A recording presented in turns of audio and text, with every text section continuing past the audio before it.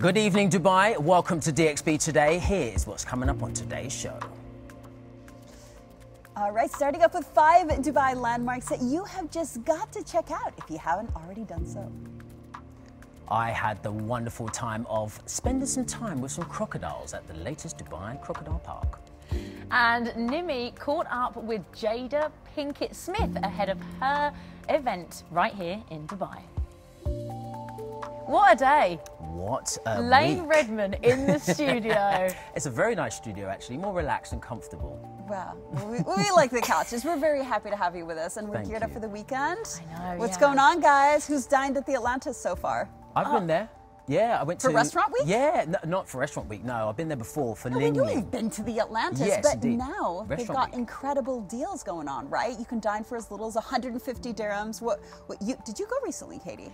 Yeah, Atlantis the Royal. Yeah, I actually just went to Nobu there. So no, that was at the old Atlantis, or the original Atlantis, Atlantis the Royals. But across both of them, they've got this restaurant week, and it sort of gives you a chance to actually go there because sometimes it's not obtainable for a lot of people. They've got some stellar deals. So going Nobu, on. for instance, I believe has a 3-course meal for 350 dirhams. I mean, that's great for Nobu, right? Yeah, And there's a and- couple of other options where you also have a couple of courses for 150 dirhams, 3 restaurants there. But you got to look it up. All the details are online. So that's something, and obviously it's the weekend, so it's like adventuring now. That weather is finally dropping, so it's time to get out and about, explore the other Emirates as well.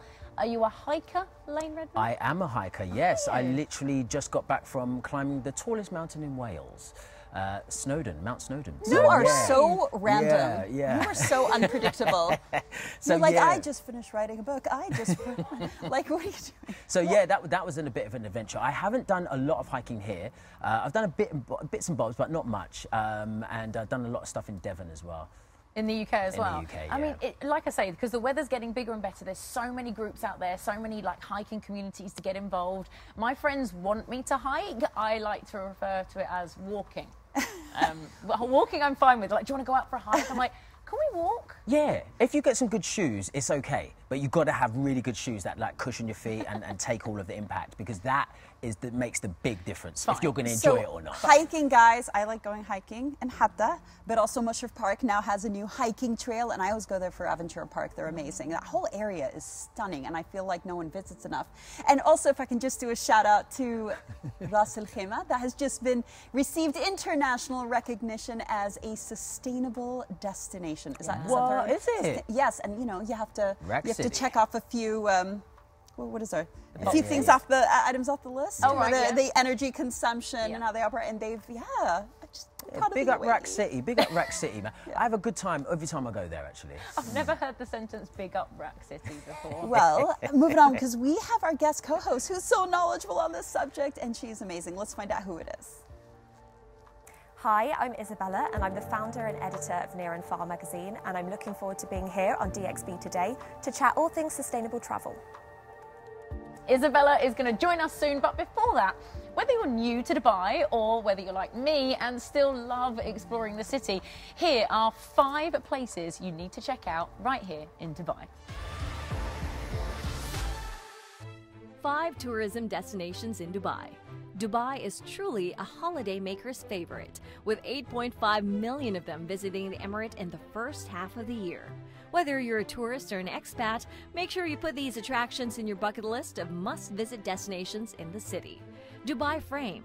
Right in the heart of the Emirates stands the iconic Dubai Frame. This 150-meter tall architectural masterpiece offers a unique perspective of the city's past and present.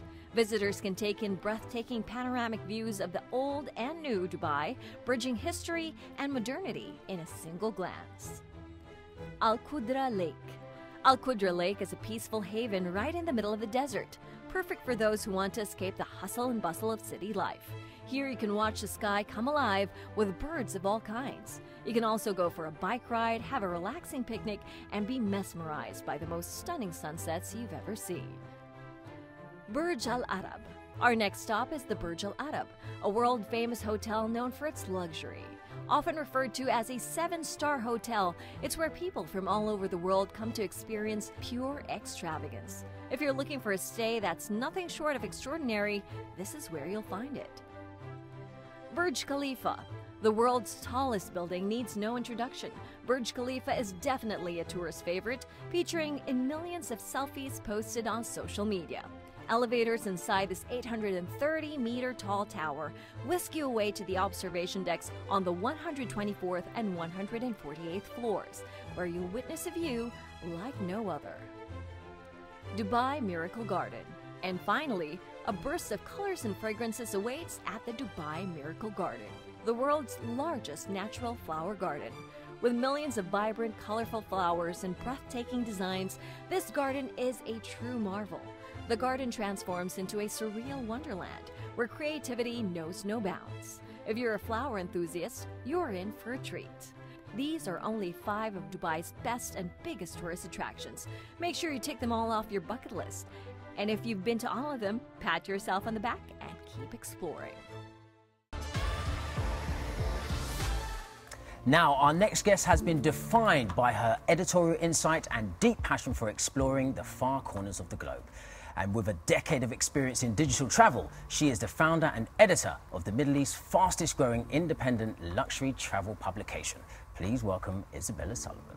Thank you. Good to see you, Isabella. What an introduction. I was going to say, that was an introduction. I know. I know. I've met you before, and I was still impressed. It was my first time meeting you, so I had to do it properly. I've never been able to describe myself so eloquently. Like, please write this down for me. If ever you need that in future, just take Lane with you everywhere you go. Yeah, I'm so hyped up. Like, We're so stage happy mom, to like, have oh you. God. We're so Welcome. happy to have you back on the show. So excited to be back. Yeah, it's been before summer. So Yes. last time we were chatting, obviously summer travel. So yeah, Well, good to be now chatting. we're all sustainable, so Yes. let's get right to it. Yes. What are some of your favorite sustainable destinations in the UAE? We want to hear examples that are affordable and exciting. Of course, Okay. of course. So, I mean, you know, historically travel as an industry has not really been seen as the most sustainable, but things are changing and, you know, this is incredible. It's very exciting.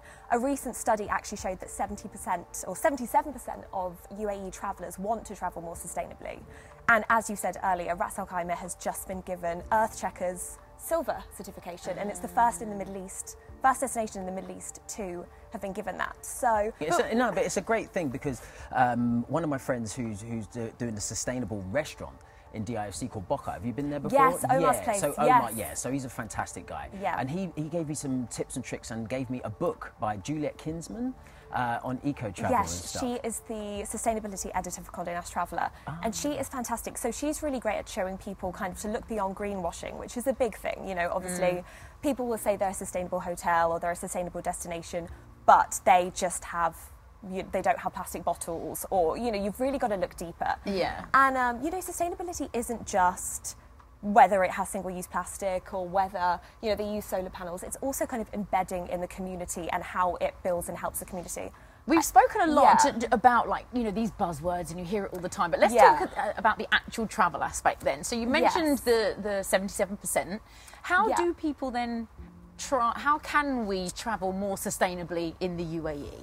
What can we do? I think, you know, it's harder in the UAE as it would be in the US or Europe. We don't have as many trains. We don't have that ability to kind of to get you off without using a car. But, you know, stay local. There are some amazing places. Ras Al Khaimah, you know, there are obviously, you know, tented kind of villa resorts, and there is obviously Hatta hiking. You can go and do glamping. Ras Al Khaimah obviously has some incredible hotels coming up. One of them, which is very exciting, is Anantara Mina Al Arab, which is basically, it's going to be like the Maldives in Ras Al Khaimah. Amazing. So Well up it's for stunning. that. It's overwater villas, but, you know, they've really gone deep into sustainability. So it's built using sustainable wood, recycled plastic. They're caring for their environment. They've got, you know, kind of marine activations that they're doing. So it hasn't opened yet, but this is going to be. The Maldives is stunning, and obviously they do their bit, but, you know, you get to the Maldives, that's a big carbon footprint. You're then taking a seaplane, you're taking a speedboat. Don't go to the Maldives, as much as it's amazing. Go to Ras Al Khaimah. Yeah, because it's going to be. That's their new marketing pitch. Yes. Don't go to the Maldives, go to Ras Al Khaimah. It's basically the same.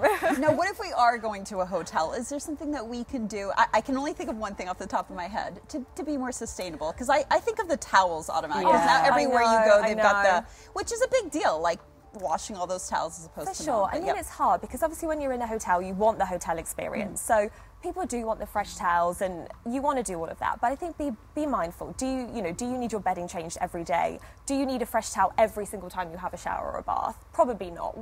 I will do it once every day and a half, every 2 days when I'm at a hotel. Everyone's kind of. No, not as often as that at home. How many days do people regularly change? That is the question. Let's not go into that. that. No, don't go into that. But things like buffets, the food waste is just. I'm sure every hotel you've been to which has a breakfast buffet, you look around in horror. Yeah. Everyone loading their plates. Just because it's there doesn't mean you have to have it.